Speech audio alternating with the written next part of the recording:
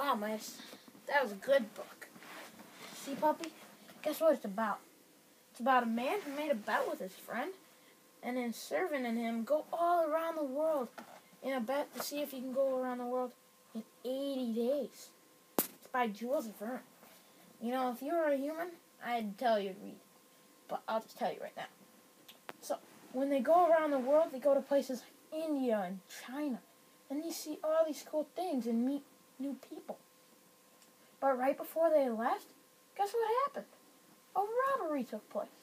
Isn't that scary? Yeah, I know. Aren't you scared too? So now everyone thinks it's him. Well, I'm not going to spoil the end for you. But, again, if you were a human, I tell you to read it.